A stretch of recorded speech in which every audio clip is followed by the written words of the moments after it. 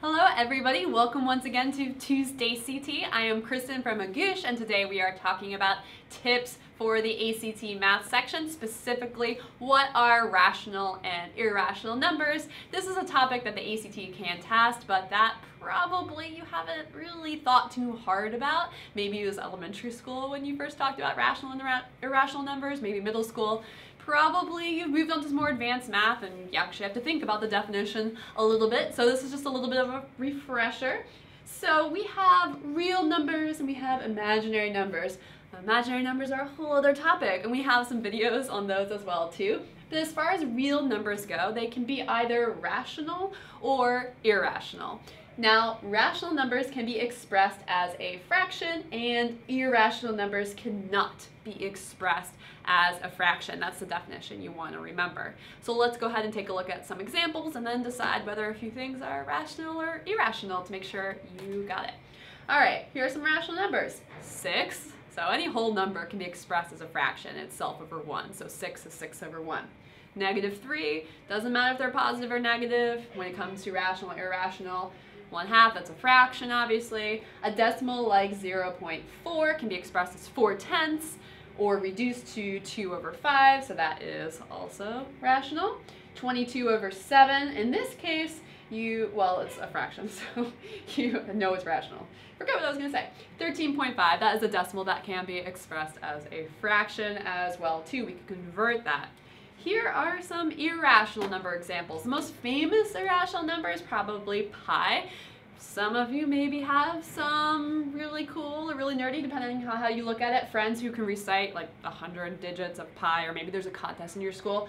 Pi just keeps going and it doesn't repeat, so that's why it's such a feat to be able to memorize this string of numbers. So it's 3.141592 and then so many other numbers, and we haven't gotten to the end of pi yet. There are still mathematicians working on that.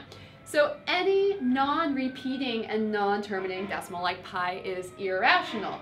So let's just peek at this example. 0.33333, and I have that little bar there to show it's repeating, 3333333 to infinity. Is this rational or irrational? Well, it's rational because it is repeating, and that equals 1/3. So it can be expressed as a fraction. So just because you have a really long decimal doesn't mean it's irrational. It needs to be non-repeating and then also non-terminating, meaning it just keeps going. It doesn't have some end to it. So for example, 0.175, if that's all there is, that's rational even though it doesn't seem to be repeating. So quick quiz. Which of these is not a rational number? 1/4, square root of 121, square root of 3, or -11.475? 1/4. Easy, it's a fraction, so that's rational. Remember, that's the definition of rational numbers, can be expressed as a fraction. Square root of 121, well, maybe you know that's 11, so you could plug that into your calculator and you could also see if there's a pattern to the repetition of the decimals, if that's what it works out to be. But in this case, that's a whole number. Square roots are the ones that can be kind of tricky. You may think that they're always irrational, but they're not. In this case, it's 11. Square root of 3, however, that is irrational because it just has a whole bunch of numbers. If you plug in your calculator, there's no pattern, there's no repetition to it. So that is our answer, irrational, but -11.475. That's an example of a terminating decimal. So we could express it as a fraction, maybe a really big one, maybe a small one, but it could be a fraction. So our answer is C.